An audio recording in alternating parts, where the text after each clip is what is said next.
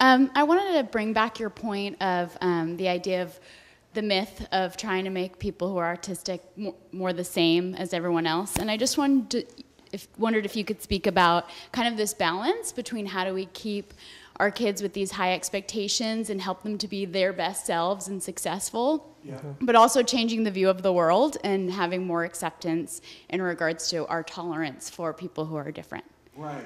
Well, Shannon Rosa was actually a huge inspiration to me while I was writing the book, because she, she takes Leo places, and sometimes Leo, has an issue or whatever, but Shannon knows how to both be in the world, out and proud, if you will, with her son, and she also knows she sits near the back of movie theaters so they can leave quickly if, and I think that this is not very practical advice for creating an IEP or something, but it's I think that the more that parents are willing to take their kids to public places, and the more that autistic people are willing to, not hide their, if they want to rock and stim, go for it, I think that the more we recognize that autistic people are here and are part of our culture and are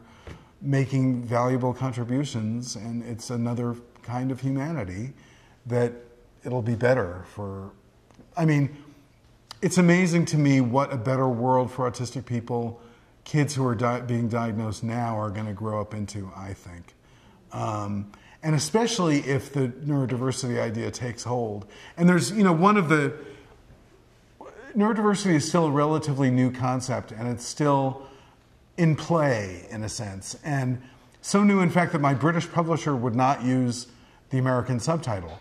The subtitle in Britain is The Legacy of Autism and How to Think Smarter About People Who Think Differently, which is so many words. It's my God, it's as long as the book. So I think that what we need to do is to define neurodiversity as, for instance, including concepts of the social model of disability.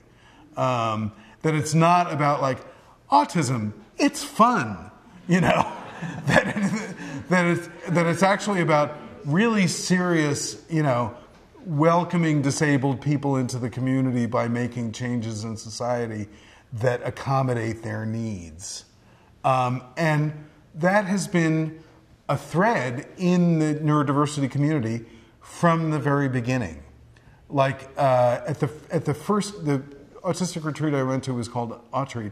At the first Autistry, they had a seminar on deaf culture. And so they were already trying to build bridges with other disabled communities. And there's a guy named Ari Niemann of the Autistic Self-Advocacy Network who noticed that it's kind of weird, autism is never considered in a disability context. It's always in a medical or clinical context. And why isn't it thought of as another form of disability, which it obviously is? And some people say, even some BBC guys said to me, so you're claiming that autism is not a disability? No, I'm claiming it is a disability. It's not a plague or an epidemic, but it's a disability. So society knows how to make accommodations for disability, so let's start doing that. Instead of sending another $50 million to the Beijing Genomics Institute to find another 50 candidate genes for autism. And I'm not saying all that's worthless research, because we may find molecular pathways that would help us, for instance, relieve epilepsy. That's a really serious problem for a lot of people on the spectrum. The question that I have is, because coming from Vienna myself, it's a little bit historical. And my question would be, do you know, have you addressed a little bit, or is there something to address at all, relationship between Asperger and Sigmund Freud? Oh. Was he familiar with his work? And the question also that goes down is, was Asperger researching into the causes, what was causing autism? And was he applying mainly neurological methods or also psychoanalytical or whatever, what was the state of the art at this point? Well, one thing that I do know is that the American psychiatrist who visited Asperger's clinic was surprised to see that the work there was not informed by the work of Sigmund Freud. One interesting thing about Sigmund Freud is that because in America, the idea of the refrigerator mother, which Leo Kanner applied to autism in a sense, which became so popular, people think that came from Freud. It did not. Freud, was a neurologist originally, or had a neurological training, and he believed that schizophrenia was caused by something in biology. And Asperger believed that, he very presciently believed that autism was caused not only by something in the genes, but by the interaction of multiple genes. He used the word polygenetic. And that's something we have only figured out, mainstream science in America in the last 20 years or so. So, yeah. And Simon Cohen explicitly said, I guess, in one article, that it's like a typical male brain, because it's so much technical, because the people, I think it's quite like working towards a stereotype, because people tend to be so much, excess, so very good in the technical fields. Do you think this is a stereotype, or he's working towards a stereotype, or is there something to it? Well, I wasn't very satisfied. He stole that idea from Asperger, actually. But here's the thing. Simon Baron-Cohen, his ideas often don't translate well in his popular books, I would say. Like, he's widely, disliked among autistic self-advocates that I know of because of his comments about empathy. I've met him a lot, and I've talked to him about his profoundly disabled sister, who he loves very much and who was institutionalized for most of her life. And I know that he's a good guy, but I also know that he said a lot of things that have had a terrible effect on the autism community.